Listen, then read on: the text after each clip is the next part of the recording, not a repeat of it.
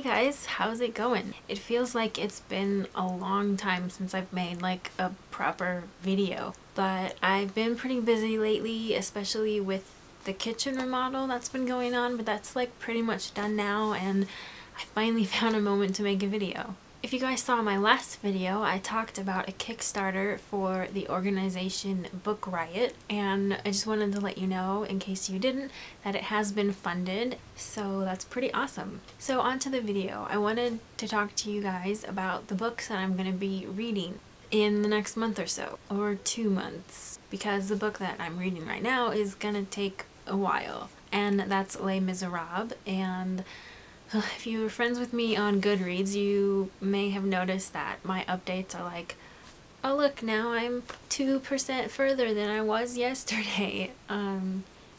It's taking a long time to read, and it's alright so far. Things are getting interesting, and I've been reading it for a few weeks and I'm still only like 20% done with it. But when I finish that, I'm going to be reading Cloud Atlas. This was recommended to me by a family friend, and she lent this copy to me, so I'll be reading it to return it back to her within a polite amount of time. I did already read like the first page or two and it seemed pretty interesting, so I'm definitely looking forward to it. Let me know if you've read it. I'm definitely interested in what you guys think. And depending on when I finish those books, I will be reading Divergent for the first time. I know, I haven't ever read it. I have it on hold at the library and I'm at like position number 6 right now, and the list is moving really slowly, so I'm not sure exactly when I'll read that, but soon I will definitely read it.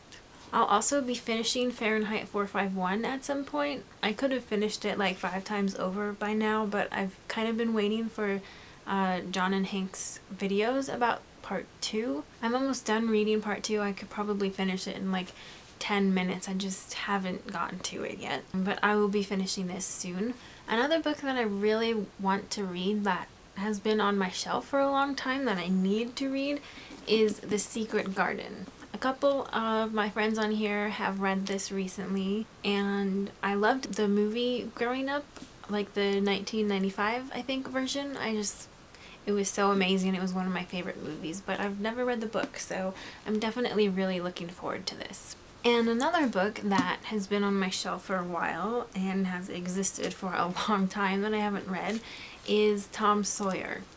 And if you watched my yard sale haul, you will know that this is a very old edition of Tom Sawyer with illustrations by Norman Rockwell. And I've read Huckleberry Finn and thought it was really great, so I'm definitely looking forward to reading this. I watched Dean Gornitis' review of this. That just kind of inspired me to just read this already. And then, of course, in September and October, I will be reading Under Wildwood by Colin Meloy and Stardust by Neil Gaiman and The Casual Vacancy by J.K. Rowling, which were in my pre-order video. So that's 9 books total, and I think I've read 21 books so far this year, and my goal is to read 30 books. So if I read all of those in the next couple months, I will have reached my goal. But depending on how long Les Miserables takes, it might last me till the rest of the year. I've also acquired 3 new books on my shelves in the past month or so. The first one is Fever Dream by George R. R. Martin, which is not connected to A Song of Ice and Fire, but I saw this in the store and it was like 25% off, so I decided to get it since I really like his writing and his storytelling. I don't often read vampire novels, which this is, so it should be interesting, and if you've read it, let me know what you thought. Speaking of A Song of Ice and Fire, I also bought A Feast for Crows, the 4th book in the series, and I've actually owned this for a month or two and haven't even read a single word, which I am amazed that I've been able to do that since I love the series and really want to know what happens next.